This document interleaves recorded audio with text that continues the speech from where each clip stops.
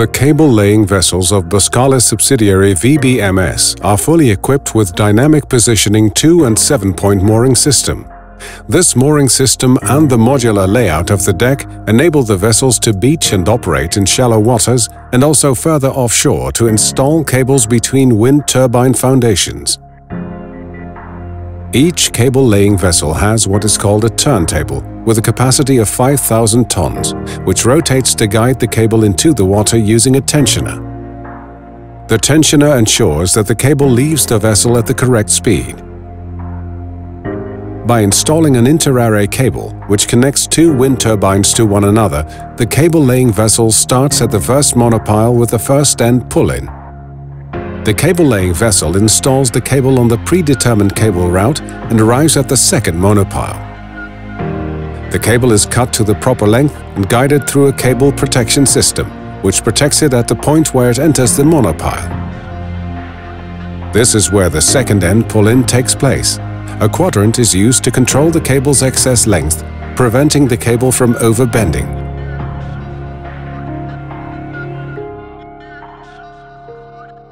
The cable-laying vessel installs what are called export cables to connect the offshore wind farm to the onshore grid. The export cable must be buried during installation, for which a plow is used.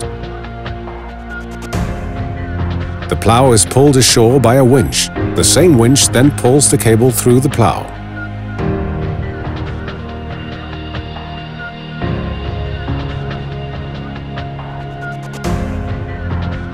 Drawing the plow, the cable-laying vessel is simultaneously laying and burying the cable.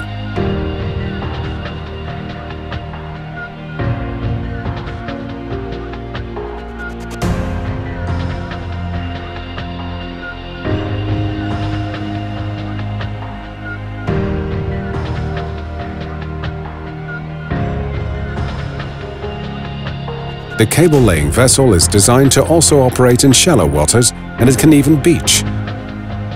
This cable-laying vessel has the unique ability to beach when the export cable needs to be pulled ashore in extensive shallow water areas.